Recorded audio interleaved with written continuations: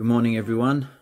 This is some work I've just completed for my longest serving customer over in New Zealand, Mark, and he has sent me a big package, and this was the first sort of lot that he wanted me to get done, and then we'll do the rest in installments, because all the rest, and there's quite a bit of it, is all cavalry for his Strathclyde Welsh warband for Saga. So lots of horses in my future for painting. Yeah, so well, here's one in front of you, actually, a horse and rider. I think this is this might be for his Irish. I'm not sure. I don't think it's for the Strathclyde, but I could be wrong. Could be wrong. So these are all Footsore miniatures sculpted by Bill Thornhill, who used to sculpt for Footsore and no longer does. And now, far as I can see, he's freelance digital sculptor. So when we'll ever see his work again in metal castings, I'm not sure. Not sure. Which I'm a bit disappointed about, but that's none of my business what he does. But some of my favourite miniatures have been from him. You notice even in my little icon for YouTube is one of his all-time classic miniatures. It's one of my favourites. Yeah, really like his work. But I'm not involved in the world of digital sculpting. Don't have a printer, and I prefer metal miniatures if I can. I have painted 3D sculpted figures for customers. Perfectly happy to do that, and some of them are actually quite nice. So and I'm sure there'll be more to paint in my future. Okay, so now with this guy, now Mark, just a word about this. So you've got 2 points of connection with the back hooves connected metal to metal to the base, from memory. I think that's the case. Yeah. Now there was a point of connection on this front hoof, but it was very, very dubious. And in fact, when I was pretty sure at this cleanup stage, when I was filing and cleaning up, that this snapped away from its little metal lump of a tuft thing that it was attached to. Super glued it back, but super glue is brittle stuff, and it just snapped off again. So anyway, it is padded out around there. You can see what I've done is create some heather, and I've just used torn off bits of clump foliage, Woodland Scenics clump foliage, and glued that, super glued that in place in various places on the base. So I'm going to tilt that forward for you a bit without casting a huge shadow. So yeah, there's quite a bit of that on the base, and there's a couple of stones I've glued on there and blended in with the sand and things like that, just to make it, as it's a larger base, you can do a bit more with it. So yeah, I've got the heather, and the heather colours are just two different sort of shades of purple acrylic paint daubed on there on the Woodland Scenics clump foliage, and I'm quite pleased with it. And yeah, and pleased with how the horse turned out. This was, if you've watched my previous video on painting with tube acrylics, painting horses with tube acrylics, this was done with that method. It has since had a matte varnish, so it takes away some of the sheen that you can get with which I don't mind, but you can get a bit of a sheen with tube acrylics. It's sort of a nice satin finish, probably almost realistic for horses, really. So included a bit of patterning on him. He's got some stripes on his tunic, and little sort of circles with dots on the saddle blanket, and a sort of band of trim. And yeah, sort of I think the colour I used for the cloak is a AK's 3rd gen Oxford blue, I think it is. So it's quite a greyish blue. Greyish blue. Yeah. So I like him. I like how that turned out. It's quite striking. So that was him. And then Mark also sent another, I assume they're Anglo-Saxons, late Anglo-Saxon command base.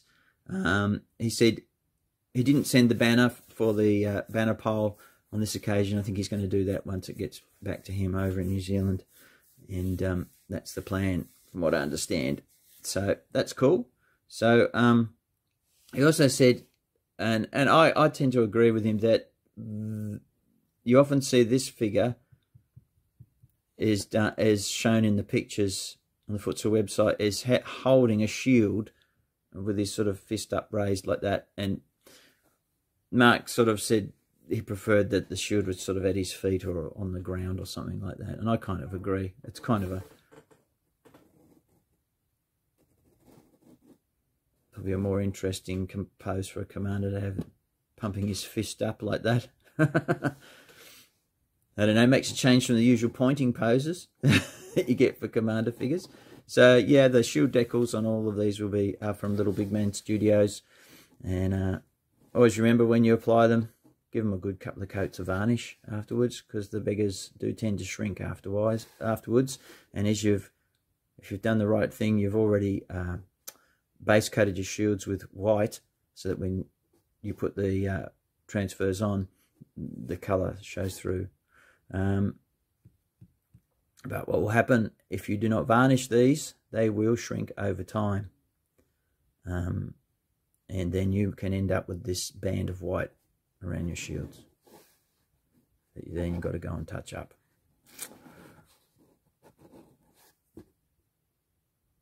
There they are, plenty of mail. I used a sort of lot of different colours for the leathers. Some are done with inks, some are just painted.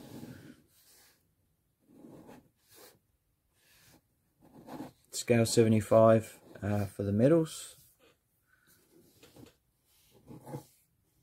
Okay, now back here, moving these forward. These are to finish off his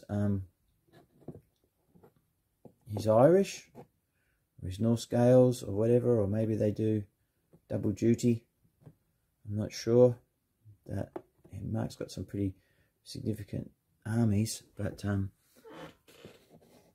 it's just probably just finishing this one off, unless these are for something else, unless these guys are in with the Strathclyde as well. I have no idea. They're probably, I think they're just Irish, more Irish warriors skirmishing with javelins. So once again, all the shield decals are from Little Big Man Studios, and I go for all the shield rims. Do them in leather. It was pretty unlikely for people to have shield rims in metal at this time. You're far more likely to see shield rims made of leather, heavy leather, to protect the edge of the shield. Metal was expensive, and far more you'd more likely to want that for your weapons or your mail or something like that. The shield was considered something that would have to be it had a slight expendability to it, that would need repairing or replacing. You could keep the central boss, and reuse it, things like that. So yeah, they're nice patterns that they have on them. The swirls, slightly Celtic, sort of Irish Celtic swirls and things. So yeah, I've gone for, as usual for these guys, sort of fairly simple colours, nothing too bright, nothing too intense in terms of colour palette, which I feel is appropriate. These are sort of lower status warriors. You don't want bright, unless you're doing them as a fantasy army. If you're doing them for historicals, you don't want really bright, super popping colours on these kind of rank and file characters. they just wouldn't have had those kind of clothes. You would have had a lot of different colours, because there are actually a lot of colours achievable using natural dyes and methods, but you're more likely to see the better coloured garments and stronger coloured garments on more noble characters. Okay, so that's them. And then just finishing it out, there were two more Anglo-Saxon types, I think they are. Unless one's a Viking, I don't know. I'm not sure. But these two guys,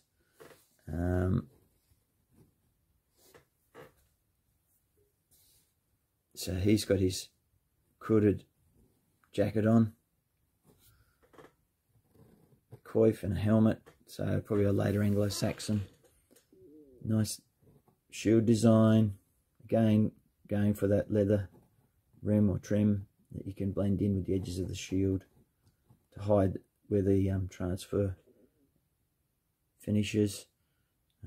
So yeah, quite pleased with how that turned out, that jacket. And he's got a highly decorated sort of shield, got a bit of a furry gillet thing going on there, his leg bindings. So yes, used a lot of the AK 3rd gen paints on these. Actually, I'm really impressed with them so far. I keep wanting to use them because I'm finding them really good. Maybe down the line I'll even replace more of my Vallejo paints with them. They're on par. I don't know. I just really like them. I like the way they handle and the way they go on, and there's a massive range of colours. And yeah, very good. Okay, guys, that's it for the moment. I don't think I've got any other news for you. I think my next project is going back to do some more fantasy characters for my customer in Queensland.